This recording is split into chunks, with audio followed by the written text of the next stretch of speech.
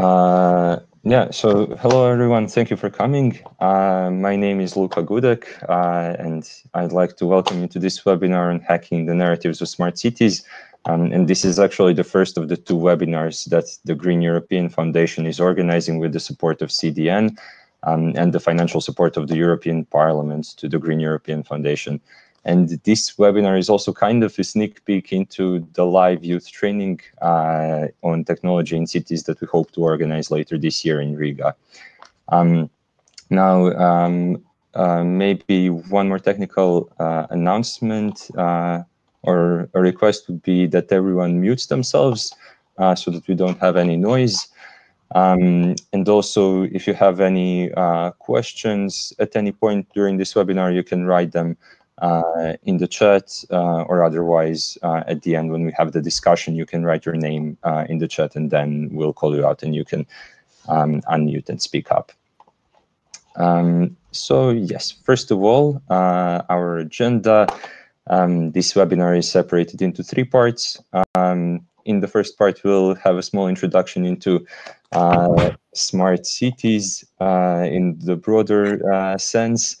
Then we will go over in the second part, in the main part, over the different narratives that exist on smart cities, on technology in cities. And in the last part, we'll have some time for a discussion on how we can interpret and see through more analytically through these different discourses that exist on technologies in cities. But first of all, we can start by talking about smart cities more broadly. Now, there are many definitions and typologies of what a smart city even is, which is quite interesting. If you look it up, it will be kind of hard to find one very universal definition. And the reason for this is that different definitions of smart cities emphasize different aspects of a city. Some definitions kind of rely on better economic output, some on more efficient governance, and others maybe rely on better energy sustainability in cities. However, what most of these definitions agree on is that smart cities are something very positive. And that has to do a lot with labeling. I mean, when you think about it, like what city wouldn't want to be labeled smart or intelligent? It's kind of like a win label that you can have. And yeah, when it comes to this concept, it isn't really new. However, in the academic research, it's still considered that there's not a lot of theoretical insights, there's not a lot of empirical research and data on smart cities. So there was quite a nice site earlier this year when Public Management Review, which is quite a prestigious journal, published their special issue edition exclusively on smart cities. And here they introduced quite an interesting idea that there have been kind of waves or phases of narratives on smart cities. There were three of these phases, and the first one was very utopian. It was like an idea that this merger of technology and the urban concept was kind of a milestone and a solution to our social, environmental, economic issues. And then there was a second phase, which was a bit more critical, a bit more pessimistic, and it was focused on exposing these innovations that were happening in cities as kind of a hidden way of promoting economic growth at any price without actually taking the needs of the wider society into account. And then their idea is that currently we're in this realistic phase where we talk empirically about cities and we try to have discussions that are actually based on relevant data. And this idea that the way that we talk about smart cities is the same at a point in time, but it changes through time, is quite interesting. However, we didn't really agree with it based on our findings, because we were kind of looking into the situation today and we realized that different actors actually talk differently about cities based on their interests. And so what we do at this webinar is exactly taking on this approach. We take a look at three different stakeholders. And first, we take a look at what kind of narratives on smart cities exist in pop culture by bringing you some examples from novels, series, and movies. And then we talk about quite an opposite perspective, different set of narratives that the corporations have, what view they have of the urban environment. And we take an example of Alphabet here. And then we finish off by taking a look at quite an interesting evolution of newspaper articles covering tech in cities. So this is about it for our small topical introduction. And we can start with our first part, smart cities in pop culture. And here Hannah will take a floor. So over the past century, pop culture has been reinforcing the more enduring societal concerns that elevate about specific technology, challenging our assumptions and preconceptions about the role that products and services play in our everyday life. Meanwhile, the tech advancement has brought several expectations and fantasies. For example, the seemingly utopistic idea of artificial intelligence that turned out to be in the middle of the 20th century more than ever realistic. Such a promising future vision has otherwise led to anxiety and fears, and those fears have encouraged mass interest in dystopia, where the worst of these fears are brought into reality. And in fact, there are different explanations for the growing interest in this genre. And one of the most prominent one is linked to our real world fears and increased sense of vulnerability. In that case, dystopia fiction serves as a way for us to cope with a stressful reality, while stories that predict future speak to our innate desire for control over our fate. And what to focus in this part of the presentation is the visions of the future that have been proposed in some of the most popular works of fiction, and look at what has driving these ideas or fears featured in them, and see how or whether these visions shape our present. So when does the extensive interest in dystopia start from? It is believed to be the beginning of the 20th century, associated with the First World War, which scale seriously affected the perception of foreign culture. That is why post-war period will be our starting point. Post-war rise of dystopias reflects the pessimism associated with the helplessness of person in the face of weapons and abusive power of state. And if there is one book or movie that best foretells what humanity could become, it is probably the famous Aldous Huxley's novel Brave New World. One of the major themes in this work is the warning Huxley satirically communicates about how much control society should give to technology. His story takes place in the year of 2540, when children are engineered in artificial wombs and sorted into castes based on their intelligence and physical abilities.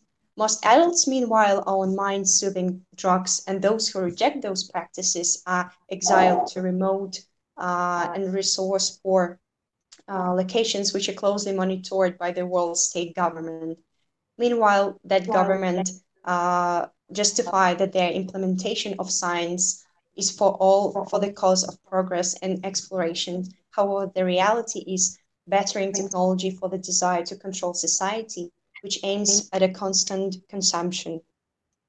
And the second example is 1984 by George Orwell. Published in 1949, it describes a future where global despotic power controlled the people of so-called Oceania with surveillance and propaganda. It depicts a dark future where technology exists in the public realm only as a tool for elite to control society. The work also serves as a warning against absolute power of all kinds, against the manipulation of language, against the loss of independent thought and one's privacy.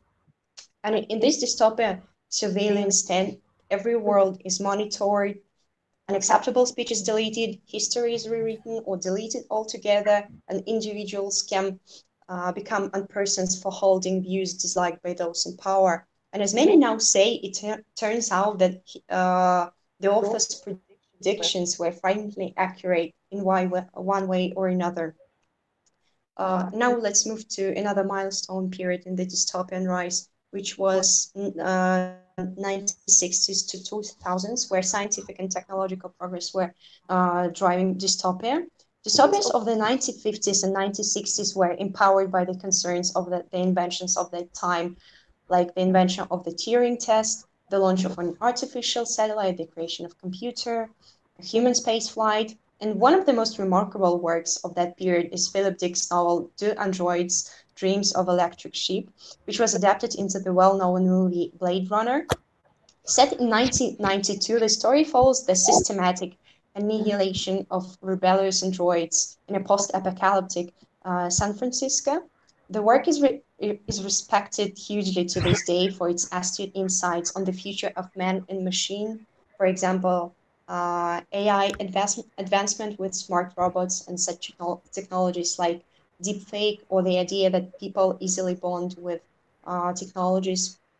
At the same time, in a nutshell, the book is a meditation on how the unique and fragile human experience, might be damaged by technology created to serve us, as well as the explorations what robots are capable of when given the chance.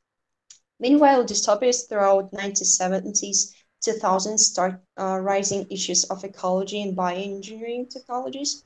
It is also the time when cyberpunk setting appears, and a prime example of that genre is The Matrix, which is an American science fiction film. That movie centers on a computer hacker Neo, who learns that his whole life has been lived with an elaborate simulated reality, and this computer-generated dream world was designed by an artificial intelligence of human creation, which industrially farms human bodies for energy while distracting them via a relatively pleasant parallel called The Matrix.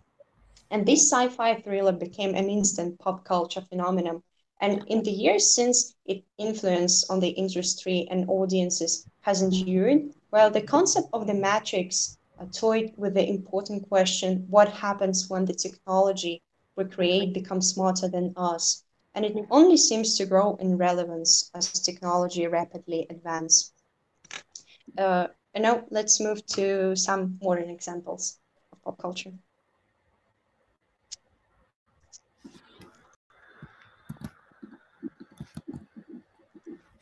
Yeah, indeed. The way in which these discourses evolved later on kind of took a more, let's say, realistic direction. And this phase basically happened from 2010s on. And here we can talk about modern dystopias in pop culture, and kind of the landmark movie and the series of books that happened here was Hunger Games.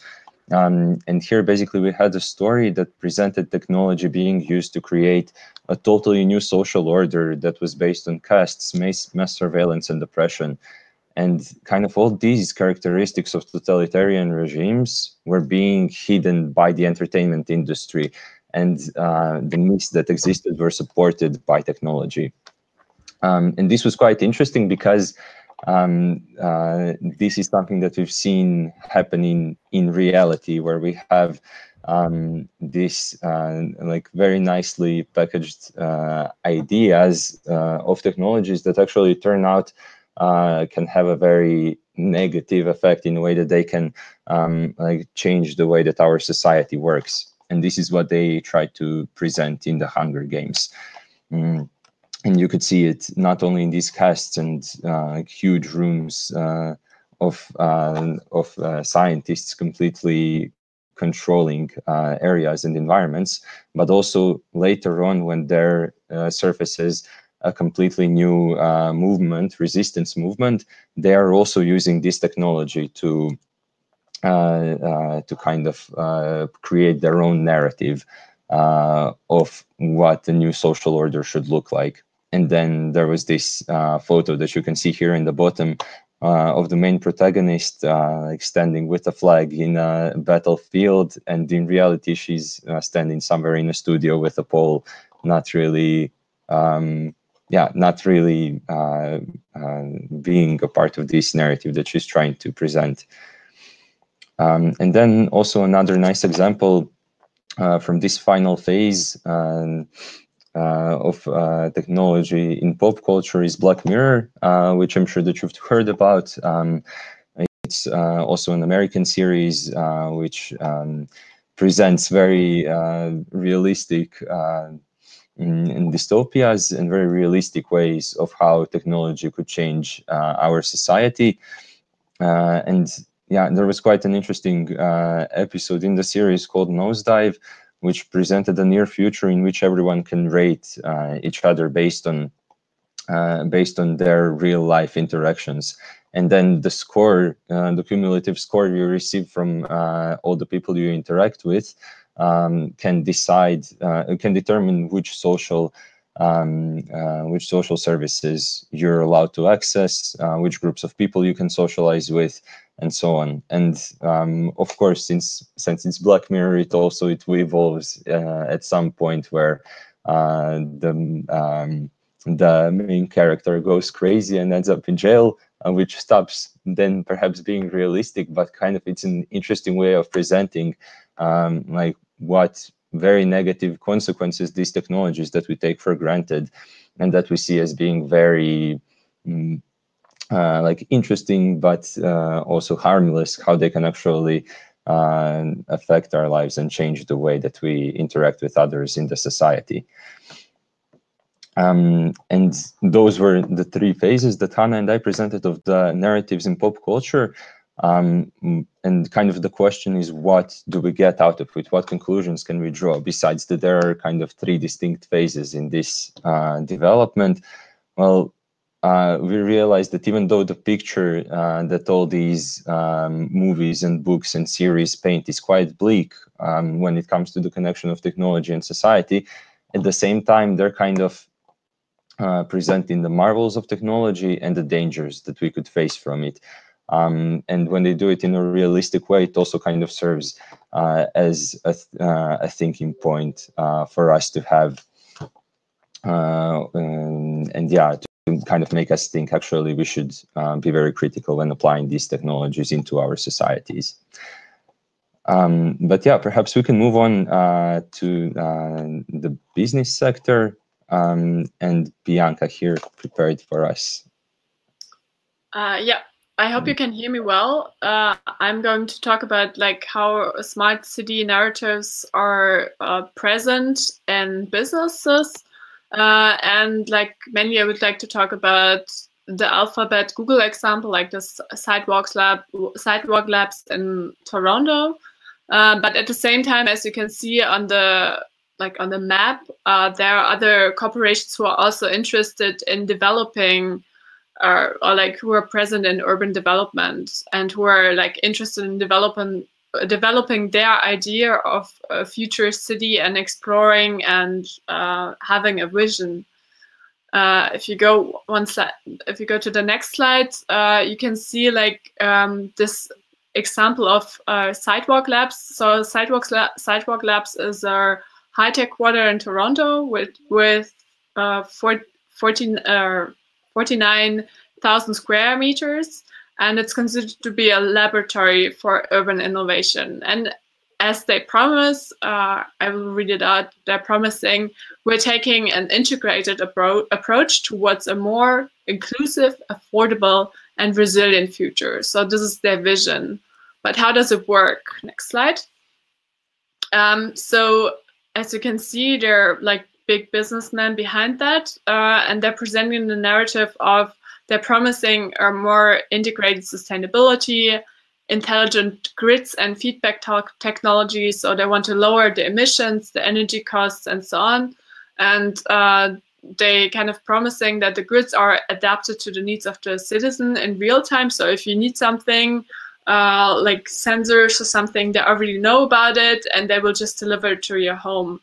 At the same time, everything is interconnected and connected to a data platform that unites all data and makes it kind of more efficient. And also promise that it's like about human scale. So everybody is like, so people first city. So everybody is really like considered, or like the individual is considered to be the most important or thing in this whole concept. And last but not least, like their intelligent transportation system. If you go to the next slide, you can see like the different layers of the Alphabet sidewalk labs. So you have the digital lever on the very top, which is like on the framework, like a framework, which is kind of like a network on everything. And then you have the different physical layers like buildings, mobility, public realm, and infrastructure. And what you can see is, like, for instance, on the buildings, that they're planning like a modular building system, so that you can adapt it to the needs of to your own needs. If you're a small family, you probably want to have like a small apartment, but with some additions. So it's like very modular, very flexible. The mobility system is like considered to be smart, so it's like. And it's considered to create a new sustainable mobility options, and like everything connected to mobility is also, I would say, quite promising and quite interesting, because like we can already see it also in non-laboratory parts of our cities, that mobility is more and more integrated, and yeah, and there is also promises also like smart government and smart governance. So their citizen participation is promised, and also like they also promise more transparency in the public sector. Yeah, and like they want to see the full potential integrated in everything in this smart city. And then on the very down, you have the infrastructure, and you can see it on the next slide that they separated the transportation system from the goods delivery system. So their sidewalk labs planned an underground system for delivery goods, so that everything that you don't really want to see, like dumping waste and stuff like that, is not present in the public realm. So problems or things that are not nice, they're hidden. So, and this is also something you could discuss. We could discuss is like, do we really want this? Do we really want like this to be invisible? And going to my last slide. And reminding of like the promises that we had, kind of, or the promises that I made to be inclusive, affordable, and resilient. I think probably resilient in the transportation sector, this could be something, a promise that they probably would reach. But inclusive and affordable, these are two big questions. Like inclusive, because like what is about the political and social questions? Like, is it really that inclusive? I mean, it's probably very expensive to live there. It's probably not very, it's very exclusive, I would say, as it's expensive, and as like the data collection is not really clear. And you could, for instance, say that like for technology companies, it's interesting these projects are interesting for them, because they can explore their new technology, they can implement it, and they can take it to the next stage. And the question is, how much of value does it have actually for the public? And yeah, and it's around urbanity, because like even though like they promise a modular system, it's still very like like there's not so much space for mixed-use buildings. There's not so much space for everything which is like not in the master plan they have. So this is like very questionable. Yeah. So to come to a conclusion, it's a very narrow vision of future cities. And like just one last point before I come to the conclusion is that this example of Alphabet is just one example of many, but it was the most prominent one. And it's actually one who already failed, because like after like I think a couple of weeks ago, like 2 or 3 weeks ago, they announced that they're not going to do it because like of Corona crisis, and like because like they don't really know like how investment could go in the future and so on. So it's on hold, or I probably even stopped.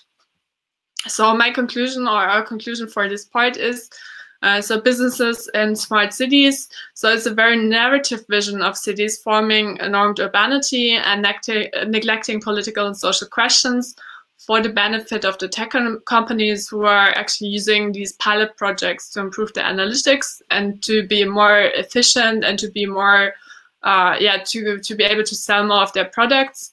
And like the question is if these, if this is really for the benefit for the people and not just only for corporations.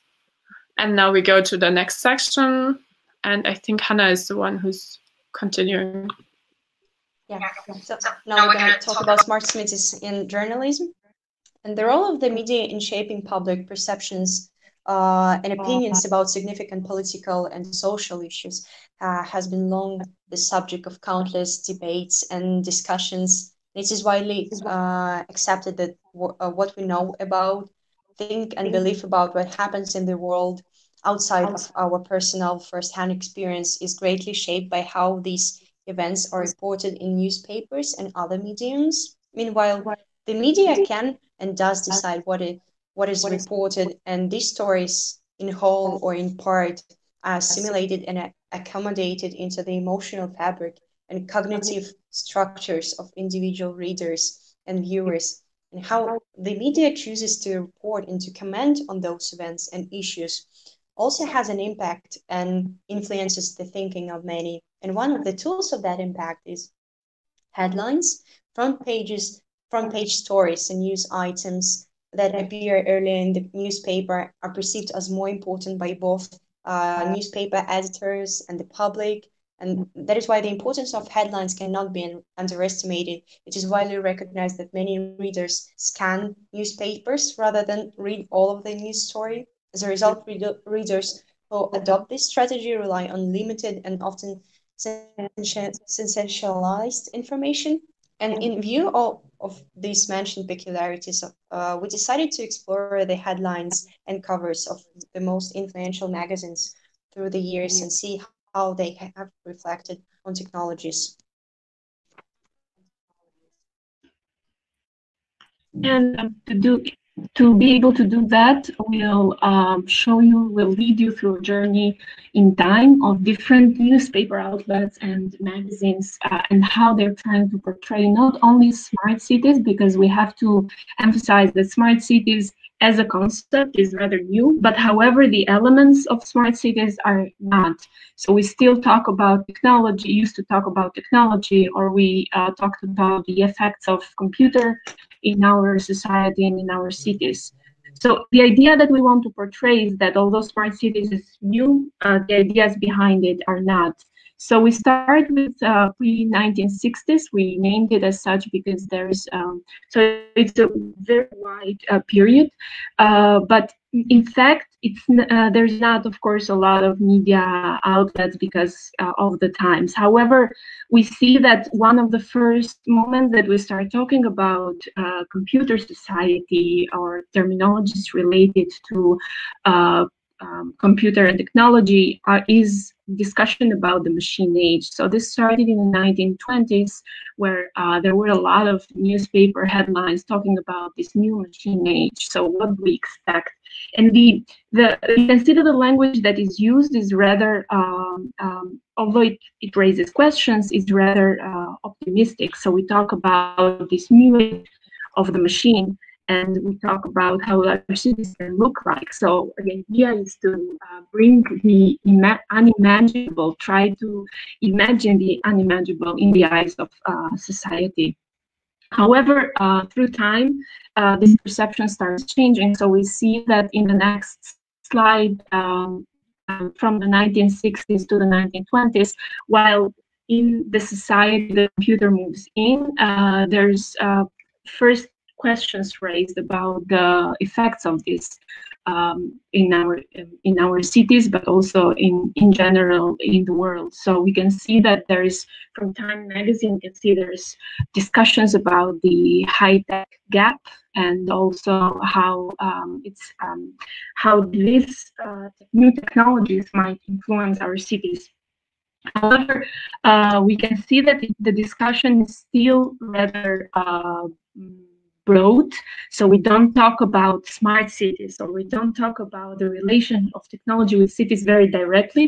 And that's why we wanted to bring this forward, because we think that although it's not that direct, it actually had a big impact on how people perceived the technology back then.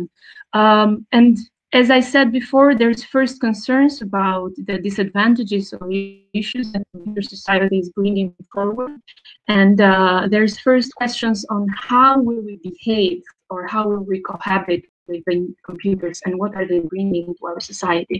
However, I have to emphasize that, again, if you see closely, the ideas are still very optimistic. So there's still this new magic world, new technology that is changing the way that we live, and this is seen in a rather positive light. Then afterwards, because of the new inventions, of course, in the 1990s especially, we can see that from 1980s to 2000, we have a big discussion not only about technology now, but about the people behind it. So there is a lot of time magazines covering people like Bill Gates, Steve Jobs in their first moments of achievement and success, and they're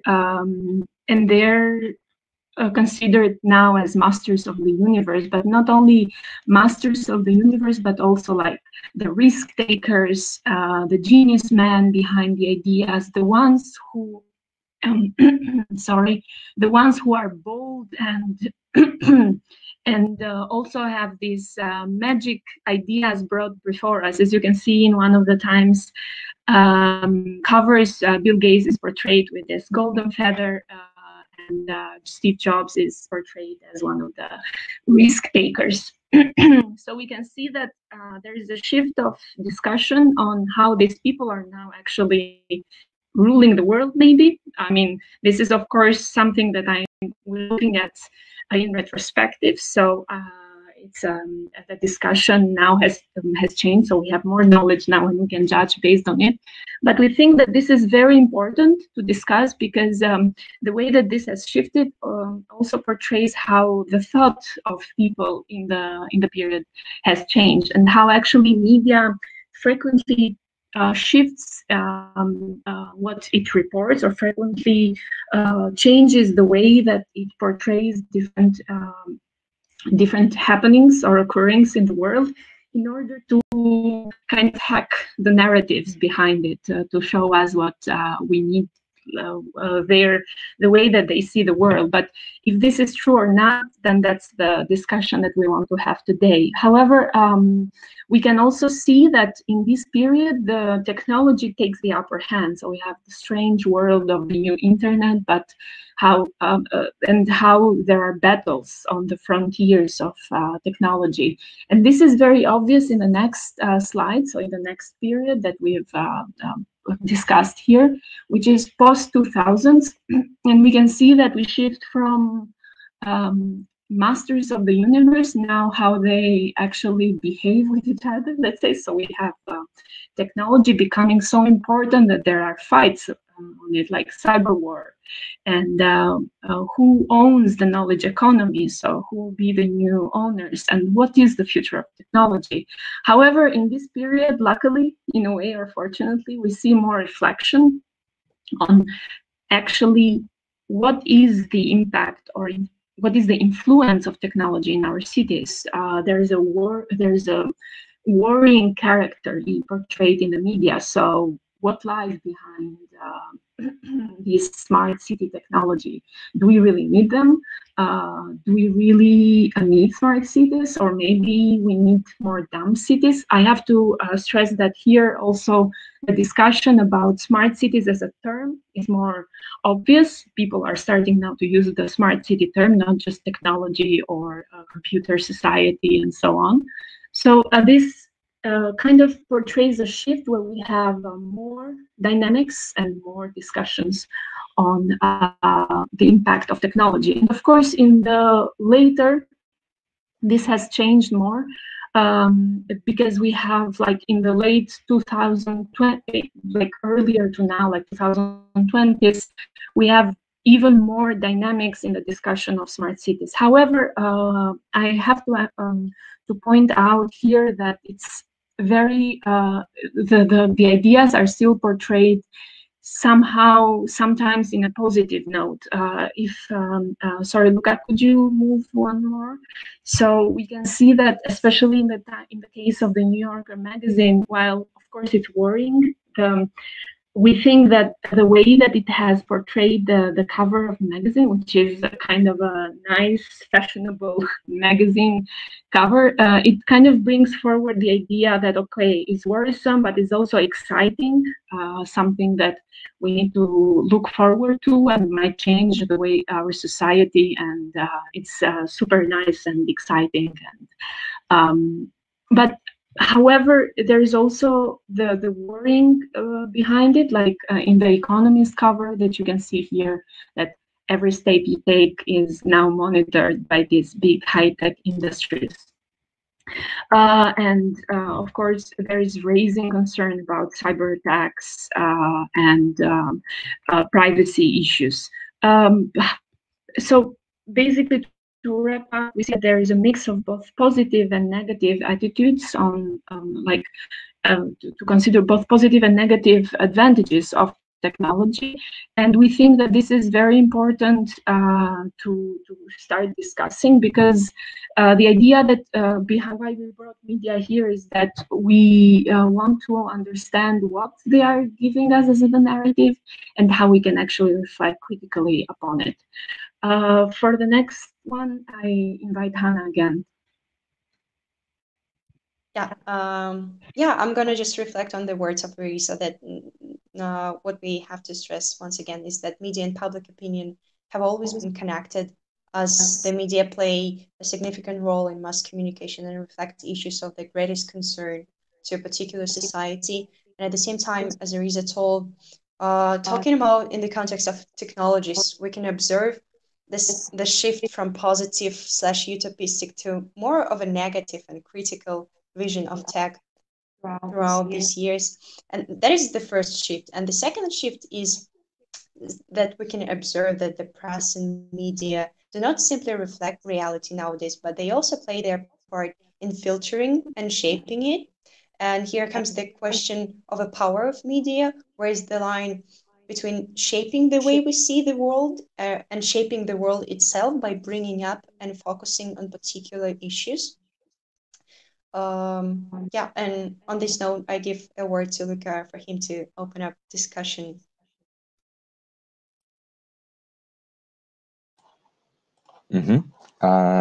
Yeah, thank you, Hannah and Derisa.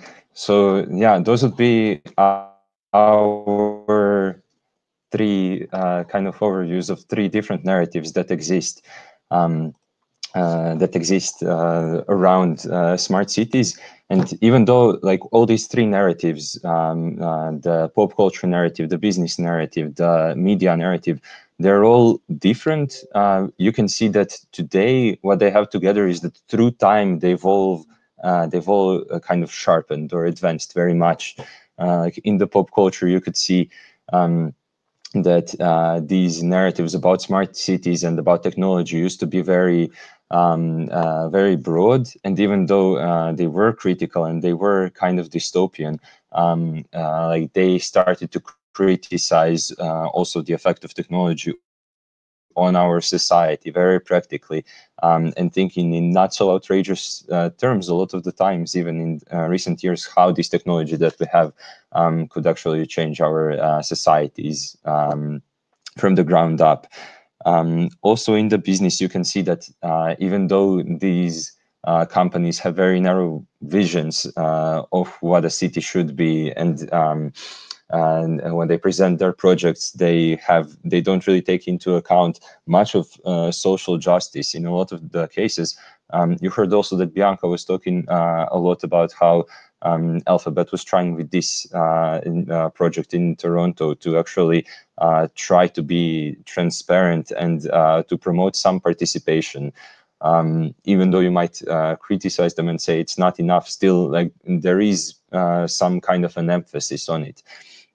And now finishing up with journalism, it was quite interesting to see also this maybe even in the clearest way that like all these media kind of spoke in a very broad sense about technology, but now totally it adopted the smart cities discourse. It started talking about kind of the social issues and repercussions on lives, on our lives in our cities, and how they will change as a result of technology, and kind of putting into the first plan this question of reflections. Like we should reflect on all these new innovations that are happening in our society, which was quite interesting. Yes, so now we have a bit of a space for a discussion. And first of all, maybe if anyone would like to share some insight or has any question for any of the speakers, any of the narratives, you can write your name in the chat or write a question. And yeah, we can give you the space.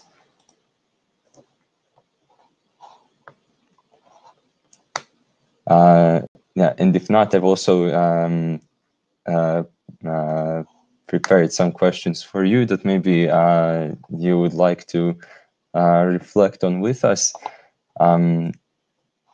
Yeah, I see that Stefano would like to take the floor. So yeah, hello. Go ahead. Hi, nice to meet you, and thank you for the presentation. I'd like to add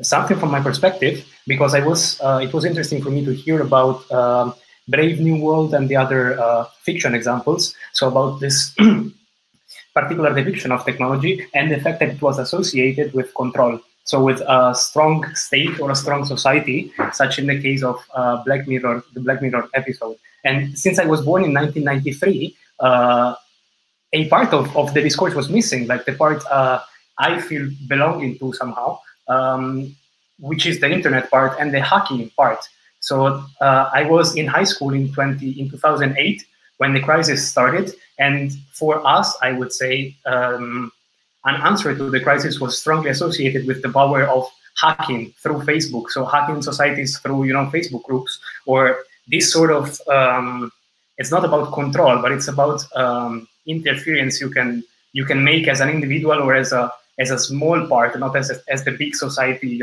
controlling.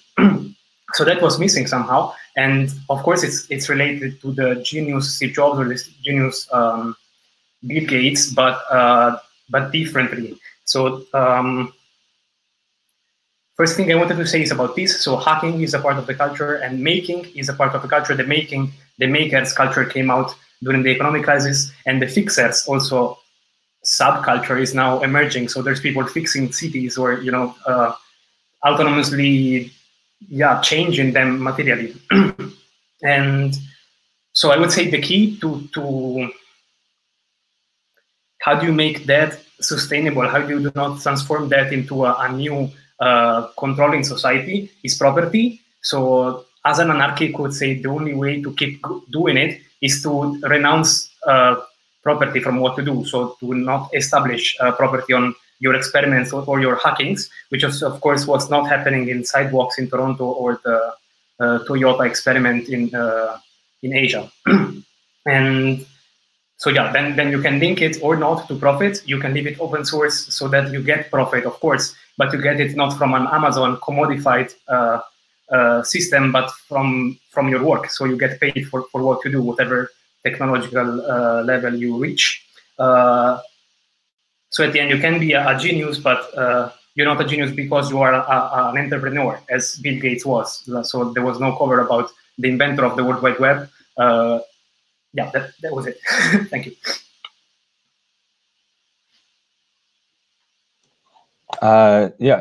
Thank you for sharing.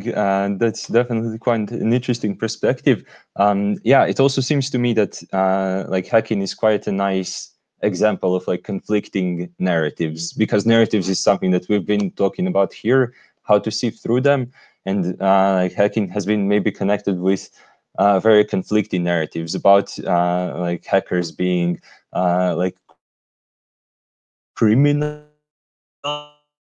initially, and then to like this new narrative being developed of actually them being like people who are taking exactly like ownership of the of development and taking ownership of like these new technologies and the internet especially, and kind of prioritizing internet as a public good that should be shared. But yeah, I also see that Lauren is sharing in the chat that the narratives focused a lot on Americanized ideas about technology. Do you have any comparison of how different cultures have perceived the rise of technology in society, and if it always parallels this dominant narrative, or are there different streams of thought we can learn from? Yeah, that's a good point. These kind of Americanized ideas, that's a fair critique. I think that when we're talking about at least pop culture and journalism, it seems to me that like maybe the language makes it the easiest to kind of present exactly these examples that we can all understand and kind of look into. But also, I would say that like development of technology and also development of these narratives on technology has been the most present in these very developed countries like the United States. But yeah, maybe someone else of the prep team would like to join in on this. Yeah, I see that Teresa would like to speak up.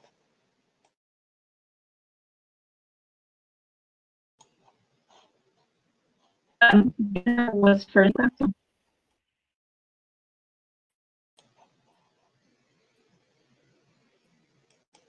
Yeah, Bianca, feel free to go as well. It's fine.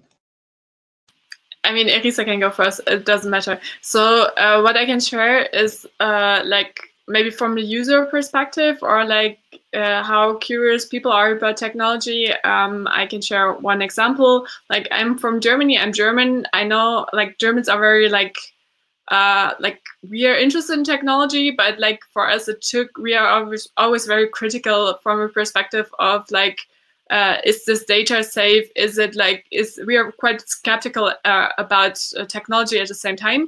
And in comparison to that, I lived in Russia for a while, and like there all these new technologies, like all these new not ATMs, but like new technology was implemented like probably a bit later than in Germany, but therefore people are way more curious. People are way more like, oh yeah, let's try this. We do this.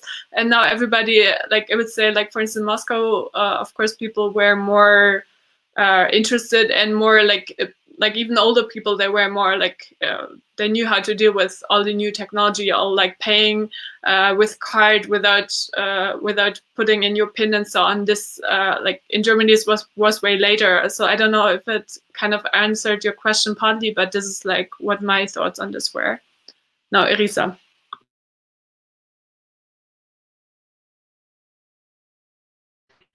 And continuing on what Luke was saying about Lauren's question, I think that, of course, language was a kind of a limitation in terms of finding more information about different culture, honestly, but also what we try to do here is not really present everything about technology and smart cities, but just kind of look at some of the narratives and understand more critically on what they're trying to give us and how we should take it. So this was the main idea. So of course we're open if you guys have suggestions about different other narratives that we haven't explored here, because it's more of a, okay, what are we told about different ways to see cities and technology, and how do we see it critically? What do we get from it? And also from that was the idea behind also hacking the narrative, so changing the narratives basically. And also based on the comment before, sorry, I forgot the name, Stefano, I think. This was the idea, and I can personally see the hacking culture as also hacking the narrative, so changing these narratives and having more people now talking about different ways to perceive technology and what to actually, what to take from the ways that these big actors or influencers in the world are giving us.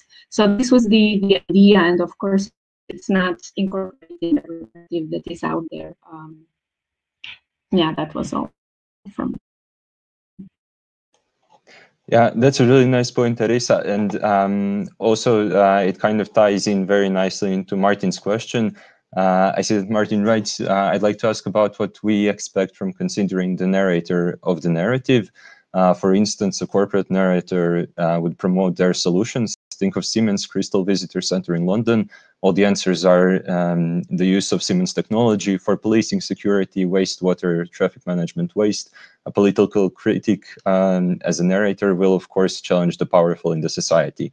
And yeah, I think that that's definitely a good point. We can already kind of expect certain narratives from certain actors, and that's why we were also having kind of examples in our presentations that were kind of the most representative. And we also saw a lot very clearly in Bianca's presentation how like Alphabet is kind of also trying to present their vision of a city that basically revolves around technology, because that just gives them more business. Of course, it's in their interest, but like that's why that's also kind of why we should hack these narratives. That was the inspiration for this webinar, as Risa said.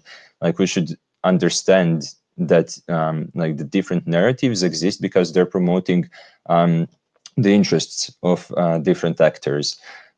So yeah, that was that's, I guess, kind of also the approach that we should take when looking into the different discourses that we see about smart cities. Kind of just, yeah, try to be more critical, yeah, in the way that we observe them. Yeah, are there maybe any other points, insights, questions? Yeah, Martin says the alternative technology movement was very pro-technology, but wanted technology to be designed in support of communities and sustainability. Yeah, that's also, I believe, kind of the approach that we have in CDN. Yeah, and maybe Hannah can also talk a bit about the Digital X Working Group and kind of what their views are also more holistically on technology in this way. But I see that Masha is lining up in the chat, so yeah, Masha, take the floor. Thank you, Luca. Hello, everyone. My name is Masha. I work as CDN project coordinator, and yeah, I wanted to tell about like how do we hack this narrative or how do we take it over. I don't know, maybe till the point when we as green movement don't start to promote our very concrete vision, or I mean, we kind of already started in regards of that, but to have it more clear, more mainstream and more accessible for more people, that could be like one of the options, and you can do it everywhere. You can talk to your parents or friends, or you can share some movie and so on. But like we should establish this kind of discourse, like what is our opinion on this, and we need to make sure that we have the vision not only as it is in pop culture and media, because okay, maybe not journalism part, but as you said, like there all the books or all the movies about like future and technology, it's dystopia. It's not we don't have any like good example to look at to imagine how technology can be in reality in the future in the positive way. So whatever Google, for example, tells us that this is smart city, people who have no idea about technology or urbanism, they will be like, oh, okay, this is great. Thank you, Google, once more. So yeah, I think that should be made really clear that what they call accessibility or what they call political participation of people, like how is it even, it's a neighborhood, it's not a city, so is Google planning to like affect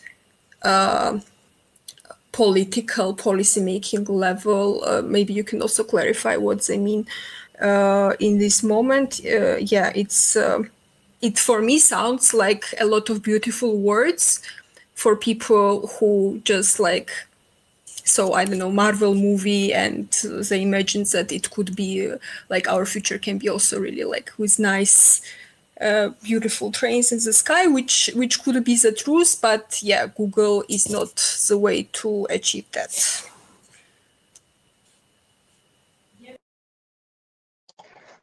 Yeah, nice point, Masha, about like kind of taking a step back and asking this question of how do we even hack the narrative. And yeah, that's a really good discussion point also on whether we need our own kind of vision, a green vision of smart cities, and like, is it connected also? I would say it is connected then in the process of creating this vision with kind of being aware of the different narratives about smart cities that exist out there, because yeah, otherwise we kind of risk falling into this trap of of taking on board narratives about technologies in cities which are based on very particular interests, like this one of Alphabet. And there was this was also kind of directed towards Bianca, kind of a clarification question about Alphabet. So maybe, yeah, Bianca, you can take the floor, and then I don't know it in detail, but like what they were planning to like have some citizen participation workshops, and they're having this place where like this really cool place where you can hang out, and young people can hang out, and you can connect and stuff like that.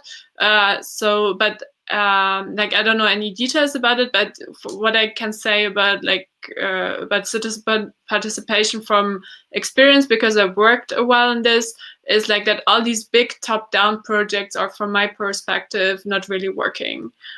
So you really need also like if you are implementing from top to down and you want to create a society somewhere, it's super hard. So you really always need like people who really want to change something or really want to do something. And like society is creating from like people who want to collaborate. It's not from somebody saying, okay, get together and collaborate.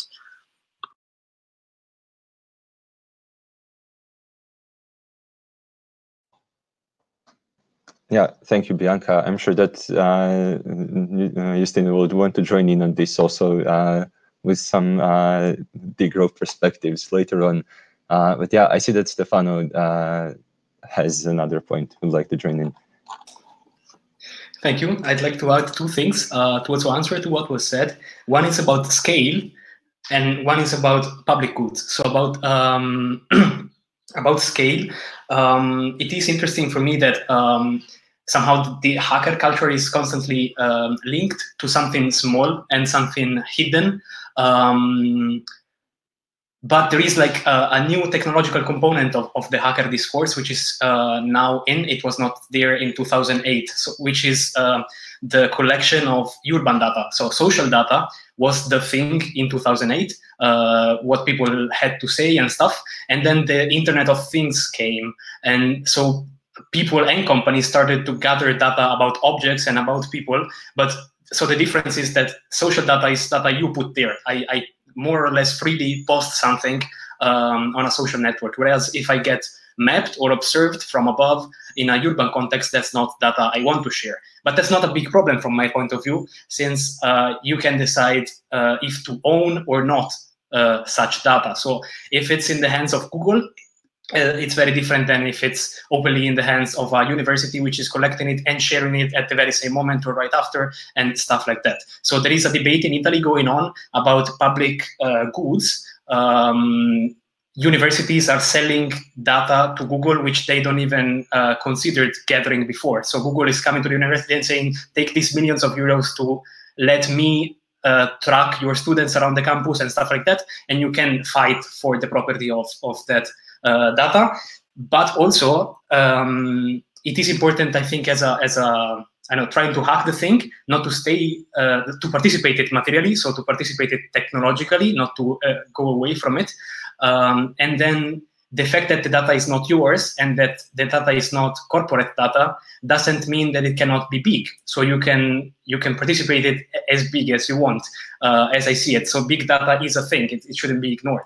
And then about how do you solve the on which scale do I apply the new rules for society? So what new society I make as a pilot? As a designer, it is quite easy. The answer is quite easy, and it's given by making something. So you can draw new lines on a street. You can realize a fake bus stop, and the bus will stop there. It happened. It was done by students in my faculty. So it is interesting that you can interfere with the city materially on whatever scale and immediately. And that's what I would suggest the Greens to do. And in South Tyrol, there is a group about public ownership of data, the group for open data. It's mostly old people, and as for what I know, they overlap with the Linux user groups, and they take care in the provincial government, let's say. They fight for maintaining public data and the public website and the public services which are used through the internet open. And as I see it, there's like proposals in this sense already in your work. Thank you. This was quite long. No worries. Also sorry about the lighting. No worries. Thank you for joining in. Also, also some nice points on how we should create our narratives of smart cities. I think I saw the order was that also Justina wanted to join in, and then Erisa, right? Yeah, hello everyone, and thanks for the rest of the prep team. You did a really nice job of explaining the narratives. And yeah, like what Luca, you kind of asked me to comment on the degrowth, but I would like to start like what I'm hearing, what we're talking about actually is like pinpointing what is missing from the narrative. And like when we make a narrative, we are missing something automatically. And that's where I think the green vision kind of comes in with. Because what we saw from these narratives today is that the smart city is becoming more and more as a goal and not as a tool to achieve something. And I think with the Charter for the Smart Cities, we are trying to make a new vision, a green vision, where smart city and technology is rather a tool to achieve our values. And the green and the social values that we are all fighting for, and asking critical questions of, what technology can bring to us, and in what manner should we use it, and then really it's up for question what values more, like what are the specific things that we want to bring, and how to use social technologies to foster more social inclusion. In a meaningful way, and not like what we heard that we are really critical towards social inclusion in this participatory manner in Google or Alphabet projects. But like, how do we actually make these social? It's the gap between the rich and the poor. If the rich companies are actually trying to implement projects within our cities and trying to make it smart, and yeah, again, like I'm taking too much space, but the question is what we are missing from these narratives in general. Yeah, nice point. And also, if you look in the chat, Richard dropped the link to the Smart City Charter, so you can also take a look at some interesting example and reflections on place of the values in this technology development in cities.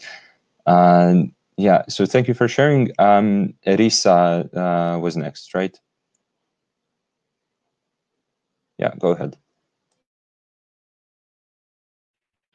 Yeah, I guess this is really going towards the growth and donuts economy also, which is very interesting. I wanted to comment a bit on what Stefan was saying, which I find really interesting, the kind of idea on what we can do. And I think that like the more material or design interventions, I think it's important also to understand or to intervene in also when it comes to policies, to be aware. For example, going back to the Siemens example that Martin discussed before, it's very important to understand that these different companies that are in our cities in ways of trying to cooperate with the municipality about on different projects about smart cities, to ask ourselves as citizens or as part of different movements, to ask ourselves what are they trying to sell us first, because we also have to consider that all these pop culture, media, businesses are sometimes trying to sell us something. And this was also the idea behind smart cities. So we can also try to not only do like this interventions in hacking way, but also try to be more active in our cities in order to raise questions about the new projects that are coming up. And I think Amsterdam, for example, there's been a backlash a couple of months or maybe a year ago or something about privacy issues in smart city projects. So it's all this. So as citizens or as part of different movements, as Greens, we have all these responsibilities, and that was the idea behind this thing, to kind of raise questions, to make us raise more questions about these narratives.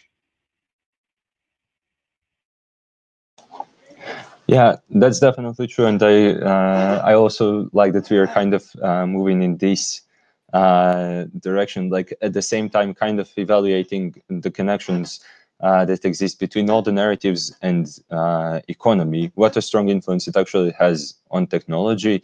We'll also organize a webinar on kind of the economic and financial systems in cities this Tuesday. With the Dutch Greens IFA MEP Kim van Sparentak, and also our former board member of CDN, Lisa Gutu, who's working for a financial startup.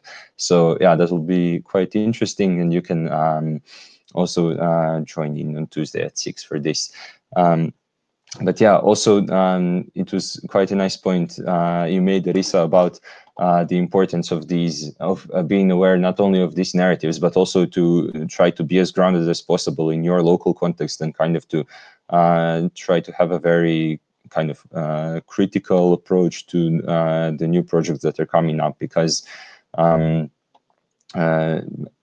it also kind of helps you build experience, and you have kind of the biggest potential, like, to call out the like the problematic or one-sided narratives in your own context, because yeah, you're just aware of the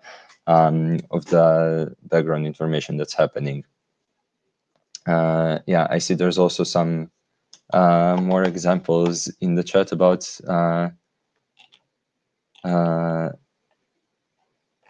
technology. Also, yeah, Lauren mentioned the donut circular design model in Amsterdam. It's also something we've been talking about quite a lot in the prep team. I believe there will also be a reference to it on Tuesday.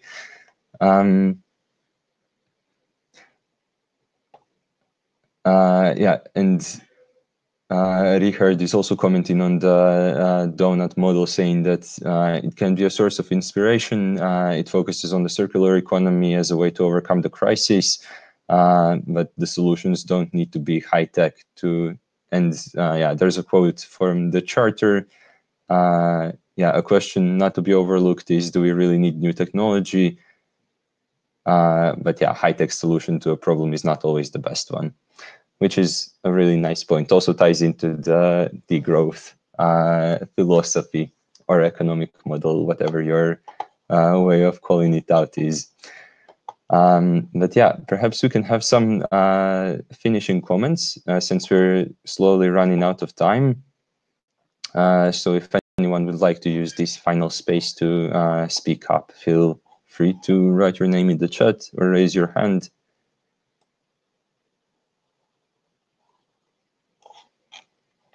Yeah, Stefano. Thank you. I'd like to ask a question and to add something, like to show something. So here. Nope, I cannot share my screen at the moment. What I wanted to signal, so I wanted to thanks for the links. I would also like to add a link. Here. Here you have it. I'm now pasting it. The website is called New York Commons, and it's a map of New York on which you can pin places of which you don't know the ownership. And so the ownership gets then mapped somehow. So for each of the places, you've got Street View, Google Street View, and then information about who owns the place and how you can act on the place if you want. So who you have to call if you want to modify the place materially. And the thing which I wanted to ask Justice is about this, because for me, as a designer, the basic value would be anarchy, so non-ownership of whatever new things you produce, and then enabling. So yeah, like giving technology to enable new actions. But of course, technology always disables some actions. You have to learn to use it. So I wanted to ask if there was some other values, which I see here, the organizer of the event you linked is the Cooperation and Development Network Eastern Europe. So if there was something you already are somehow considered pivotal for the debate, speaking of values.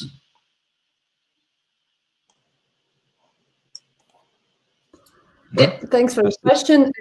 Yeah, thanks for the question. It's not an easy one to answer, and I'll like my rest of the prep team also to join if you're willing to.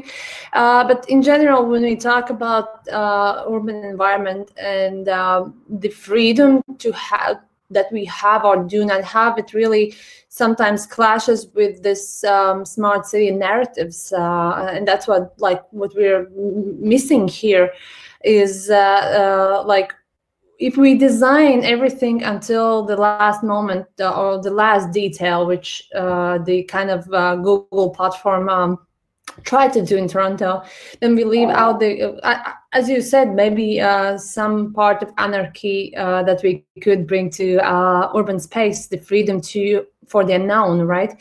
The urban gardening, for example, if that becomes a kind of a social project, then led by or designed by rules, then we are quite simply just missing out fun and the kind of unexpected interactions that we might bring.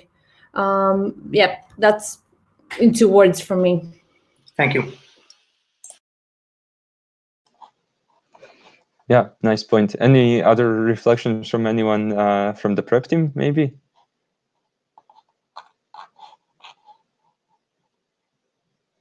Yeah, if not, maybe I can also share that in general, it's been quite interesting to see the discussion about these narratives also shift to the importance of kind of asserting our own vision of how we see smart cities and more broadly technology being implemented in cities. And it was nice to see like actually some of the common flows in the discussion and seeing how yeah, we do actually see importance on these smart cities being community-based, bottom-up, where there's a clear idea of ownership of the implementation of these technologies. And yeah, but in the bottom line, even though this implementation of technologies seems like a kind of a straightforward process and like a historical inevitability, still we need to see smart cities as not being a goal, but actually being a tool to achieve our values more easily. And yeah, that's maybe a really nice guiding principle also when talking about kind of hacking the narratives. It's quite a nice methodology would be to ask ourselves, like, does this specific project serve to achieve our kind of broader values and broader vision? And yeah, maybe that's something that we can finish off on. Yeah, I do have one final slide in the presentation. And here you can see all the social media on the upper half of the slide, CDN's, Cooperation and Development Network Eastern Europe, social media, and below there's Jeff social media. If you haven't still filled in the participants form, I just dropped the link in the chat, so you can click on it here. Also, you can subscribe to Green European Foundation's newsletter. So yes, I would like to thank you again for coming to the webinar. And also next week, you can join us for a discussion on the economy and finance systems in cities. As I said, we'll be joined by Green, SIFA, MEP Kim van Sparentak, and by a former CDN board member, Lisa Gutu. And this will happen on Tuesday at 6 p.m. And yes, finally, both of these webinars are kind of organized as a sneak peek into a live training that we hope to organize still later this year in Riga in Latvia. And the training will deal with exploring in more of a broader sense the implementation of technology in cities. Yeah, this project is also organized by the Green European Foundation with the support of CDN and the financial support of the European Parliament to Jeff. So yeah, thank you one last time for coming, and yeah, feel free to say goodbye as well.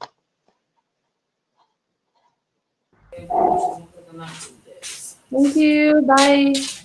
Thank you. Goodbye.